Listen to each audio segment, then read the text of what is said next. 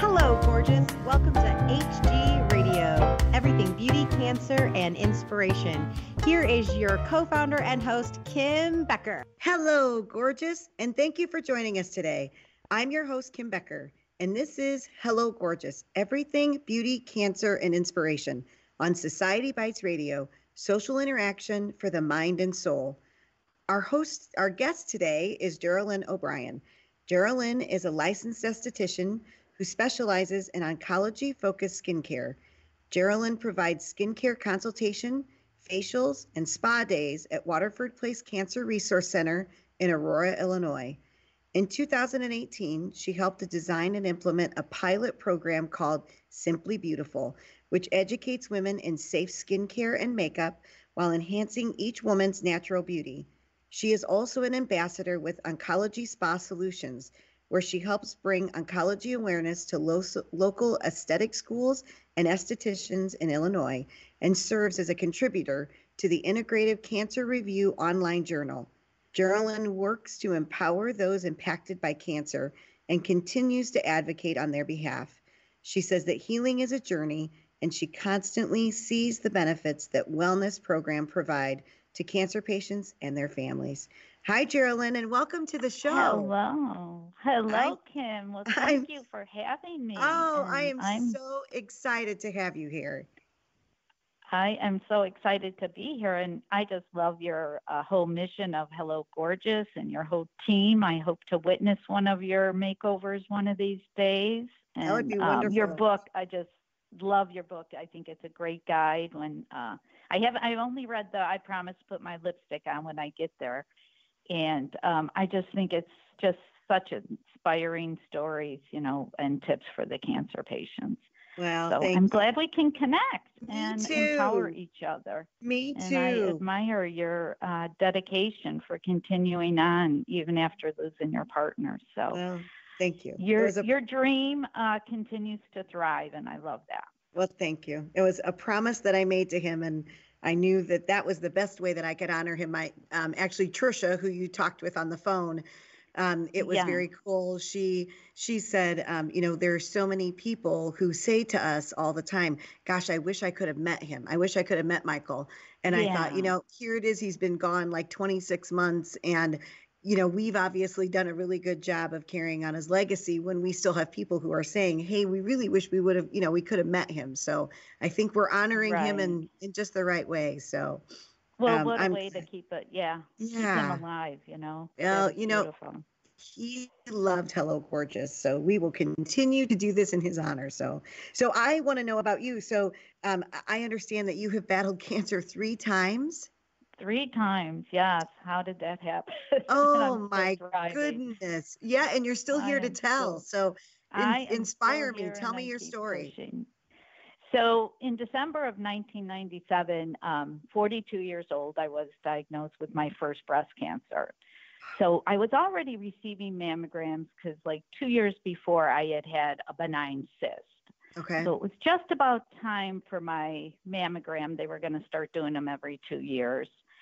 And so I felt like this lump just all of a sudden appeared one day. I mean, it was big. My skin was rippling. And I was like, oh my God, where'd this come from? I was in a lot of pain, and called the surgeon who did remove the first benign cyst. And he says, well, maybe it's another benign cyst. I'll get you in right away for a mammogram. And then he called immediately after the mammogram. He says, I want to take this out. It's large. I don't like how it looks. And so, I mean, it all went so fast, Mm-hmm. Here I am, 42. He removed it, the cyst. What I thought was a cyst. And about maybe a day or 2 later, he called me and he said, oh, I hate to do this to you over the phone. He said, but I'm leaving to go out of town. He said, and you do have cancer, So it's you hear those words at 42 and you're just like, oh my God, now what do I do? Right. So after that initial shock, my husband happened to be home. He was working second shift. It was early afternoon.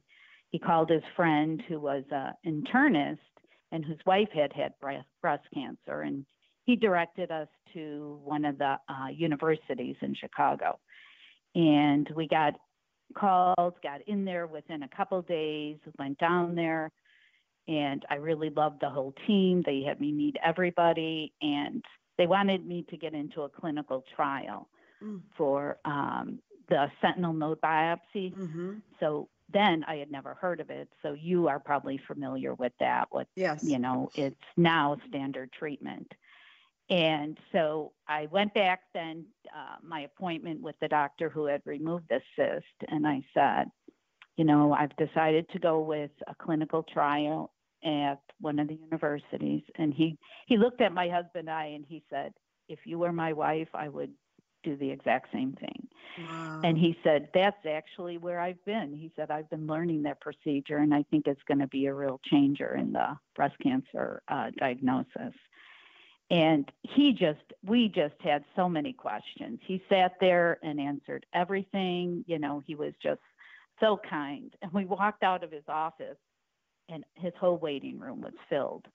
So I always now, when I go to the doctor and it's taking so long, I always think about, gosh, even after I just told him I was leaving, his whole hospital and everything, he still took the time to answer everything. So yes, that was now always, it makes a difference, Yeah. doesn't it, when they take the time and they actually listen to what you're saying.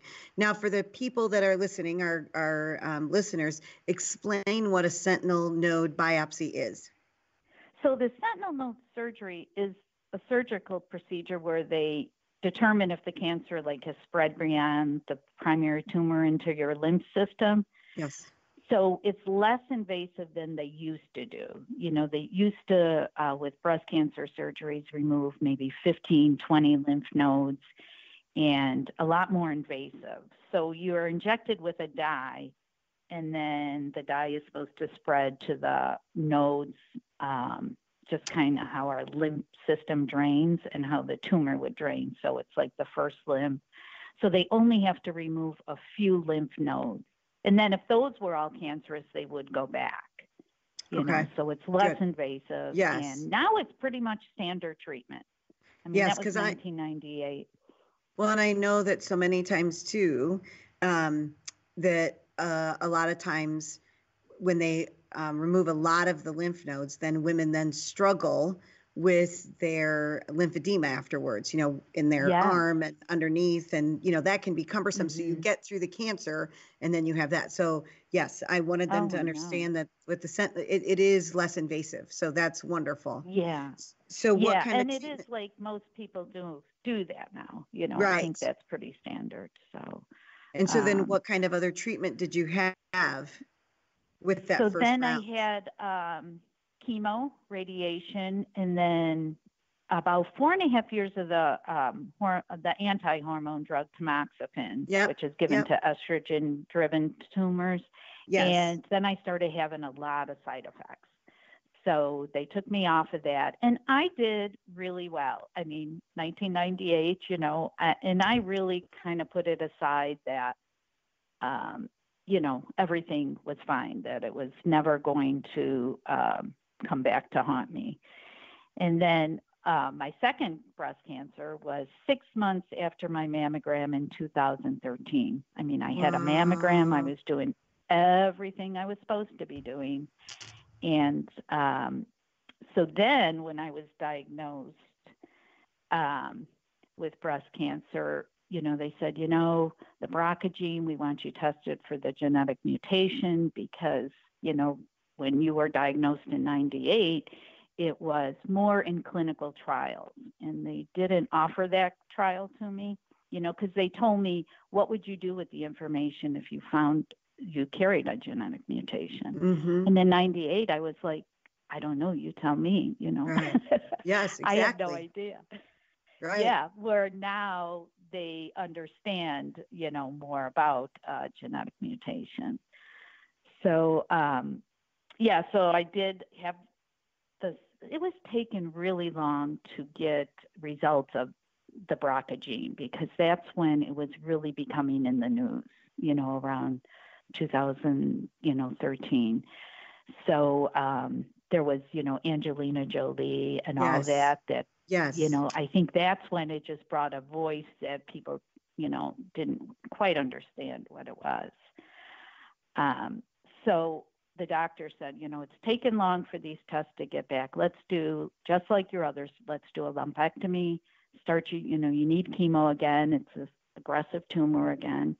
And that's what happened. They did that. And then during chemo, about a month into it, they said, yes, you do carry the BRCA gene. Wow. Now, do you have daughters? Yes. Do you have daughters? I do have a daughter, and my daughter is negative. Good. She was tested, but there have been, this is really interesting. I come from a very large family, brothers and sisters. And let me see, I think there's been 8 people tested and 6 are positive. Really? And nobody's ever had.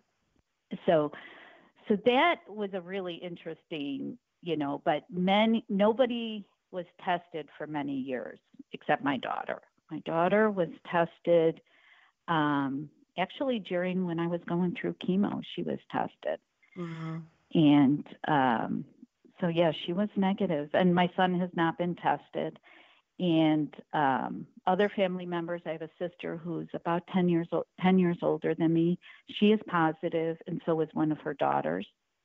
And, my sister has never had breast cancer. I lost a sister to colon and lung cancer. Mm-hmm. And she had 5 children. One of her daughters has been tested and she was negative. But I kind of have a feeling that maybe my sister was positive. Yeah. And so you said your son was not tested. Is it possible for a male to actually carry the BRCA gene? Yes, I have a brother who carries it, who was Really? tested, and he has 2 daughters who were tested who are positive. Wow. Yeah. Wow. So genetics is an amazing thing. Had it. Yes. And so you wonder what that is then, right? So how is it that which I'm grateful for, but that you can carry the gene and it not actually show up as a cancer? I think that would be just such an interesting conversation to find out why is that, which, and again, Right. I'm grateful for, but you want to know, all right, great. I want to carry the gene and I don't want it to show up. So what can I do to make it not show up? Right. Mm-hmm. Right. And wow. and I think there's becoming, I always tell them, my story and surgeries and things that I've chosen is because I know my mutation was very, was there, but just because you carry it doesn't mean you have a defective mutation. Maybe, That's right. With studies going on and everything else, I think it's just being aware and, getting those mammograms, getting those MRIs, and just, seeing what happens. Now, with part of my plan was to have my ovaries and fallopian tubes because I carried that. And I had a lot of trouble with insurance wanting to cover any of that. So I fought, with them and kept getting denials. They said, well, we don't feel carrying the BRCA gene is a reason to have this surgery. So my, actually the ovarian doctor who was going to remove it, she's a gynecological oncologist, and she came forward and offered to do my surgery free of charge. Wow. Oh my gosh. Yes. And she said, under one thing, you keep getting this word out. She goes, because this is ridiculous that our insurances are determining the treatment, the course of treatment that you can have. Yeah. Yes. Yeah. Yes. That's wow. crazy, I agree. And I said, let me keep fighting. And she said, no, and I did, kind of hold off with that for a while, but then I got another denial. I got my story on chicagonow.com, who was doing a whole series on the BRCA gene. My daughter has a blog with her testing through it. And we worked with our genetic counselor. He got some word out, and got our story out. And then, I finally, did take the doctor up on the offer. And she said, I will get everybody on board. In the morning of the surgery, she walks in and she was like, oh, I am so upset. And we're like, what's the matter? And she goes, I got everybody on board except the anesthesiologist. We're like, please, doctor, you have done so much for us. Don't worry about that. We will cover it. Right. And in walks the anesthesiologist, and he looked like he was about 20. And we're like, oh, the poor guy probably has so much medical school bills. But yeah, it was really, really honored that she would do something like that. Right. And yeah, right after my surgery, my story appeared actually a week after my surgery, and the insurance called my husband and said, we've decided to cover her surgery. No said, way. Yeah. So they said, but just keep it private, who the insurance is. And, if your wife does any more stories and things that, that's kept private because, I think it's a case-to-case basis. Yeah. I think it's getting better in the insurance covering elective surgeries for the, genetic mutations. But yeah, it's kind of scary that we have to go through all that. Well, and that's here we are. You're sick and you're fighting for your life as it is, and then to have to take on another fight like that with the insurance company to keep yourself alive, I think is ridiculous. It's ridiculous. However, kudos to you for advocating for yourself, because how many people, you're an inspiration, because many people will get that denial and they'll just say, okay. And they won't ever have it done. And then who knows what happens, right? Whether they actually succumb to the disease or whether they're one of the lucky ones and they can, stay in remission. But good for you for advocating and just showing that you can fight that. And you went on faith because you didn't even know that the insurance company was going to come back and say yes. Wow. Yeah, I know. And that was because so many people, we are denied so many things. I mean, they denied my being tested for the BRCA gene. I had to pay that out of pocket. I never did get that covered, which now I think is better. I think things are getting better in that area of cancer care. But yeah, people don't realize that you can continue, to put in appeals and things like that with the insurance, and you don't feel good. Who wants to start doing that? And that's why you need kind of an advocate. You need to put that whole group together of your doctors, family, friends, who all share, in your healing and what it's going to take to heal you, and not be afraid to ask people for help. That's right. And Michael, my husband was sick for 20 years. And so we too dealt with insurance companies and fighting them. And I know he would always use the power of the Indiana Department of Insurance. And so when something would happen or they would fight a claim or whatever, then he would just throw that hat in the ring and he'd say, well, that's fine. Can I have your name and your number? And I'm just going to contact the department, Indiana Department of Insurance. And all of a sudden it was interesting how many things we got done. So oh my gosh. Yes. So I get it. And I'm sure your husband, to be his own advocate is really hard when you're not feeling good. You know that firsthand.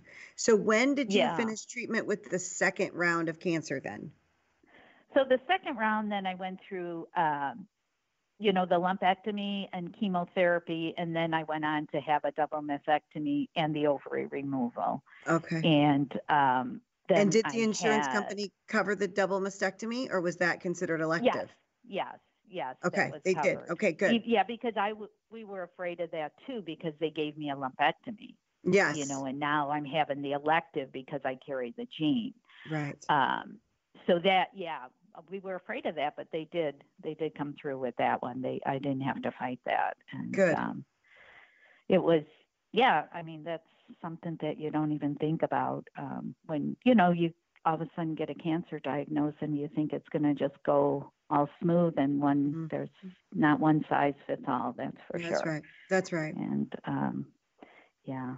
and then I was diagnosed in 2015 with Barrett's esophagus with high-grade dysplasia, which was more of a precancer condition. Okay. I've always had acid reflux, hiatal hernias. And when I got osteoporosis from the high-dose chemo and my bones were more brittle, every time they would put me on a chemo medicine, a bone medicine, it would be the acid reflux would get worse. So they would take me off them. And then they started putting me just on once a year infusions. And a doctor who was giving me a colonoscopy said, can I give you an upper GI too? I've read your history. You carry the BRCA gene. Your father had throat cancer. And so after he gave me the colonoscopy and the upper GI, he's just shaking his head after. And he says, are you sure you're not in pain? He said, I've never seen so much inflammation in an esophagus. Wow. He said, I'm going to give you some medicine. I want you to clear it up because I don't even want to go in there and biopsy yet. He said, and after a couple months, we'll go back in there. And it still was, the inflammation was down, but I still had the Barrett's. It was still at the high-grade dysplasia. He said, I'm going to send you to one of the universities. They're doing a procedure called radioablation. It's only, I think it's about 10, 15 years old. So they kind of ablate the esophagus of the Barrett's. And so the doctor down at Northwestern in Chicago said it's probably going to take 2 to 3 treatments to get rid of your Barrett's. Well, once he got into my esophagus, he said, oh, you've got nodules too that we need to remove first. And it was during the procedures can only be every 2 months because you have to heal. Right. Your esophagus has to heal.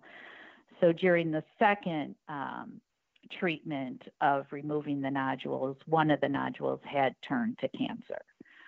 But it was superficial. He removed it, he did radioablation, and then just continued every 2 months on getting rid of the rest of the Barrett's. So my goodness. Now I'm at once a year. So last August, it ended up taking till 2018. To get everything cleared up. Everything cleared up. And now I'm on once a year, like I'm due again in 2 weeks to go back down. Last August, it was fine. Everything was looking good.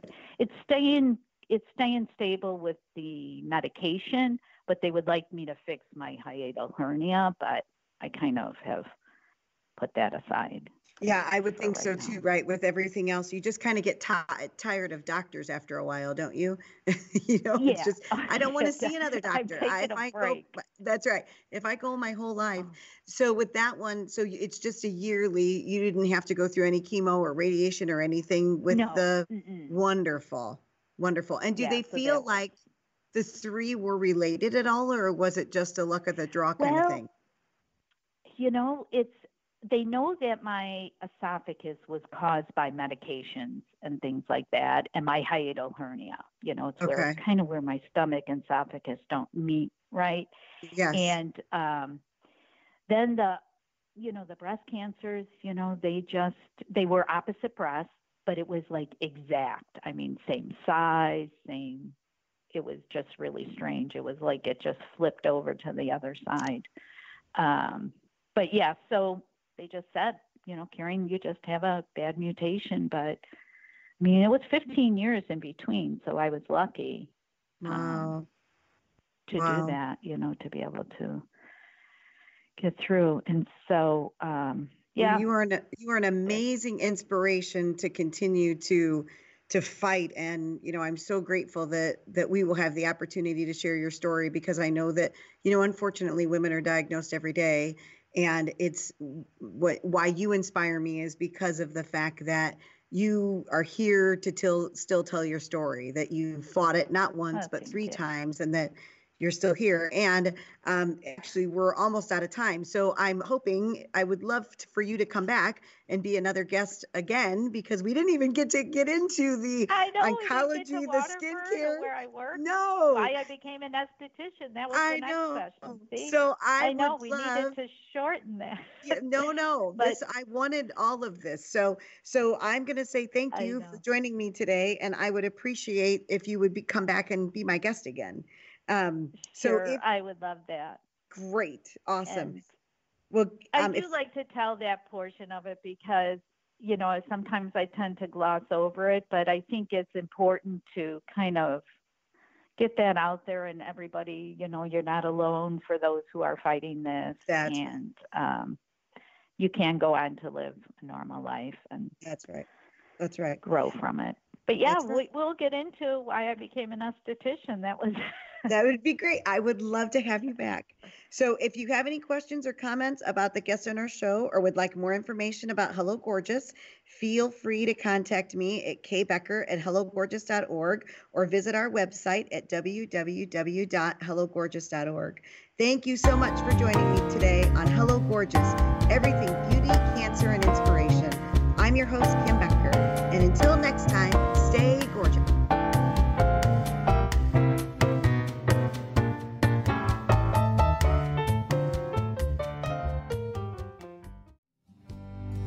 Another beautiful day, walking in the sunshine, spending the time with you. Last night we had a good time, dancing in the moonlight and loving the night away. I can't imagine what it'd be like. I can't imagine what it'd be like. I can't imagine what it'd be like without you. I can't imagine that.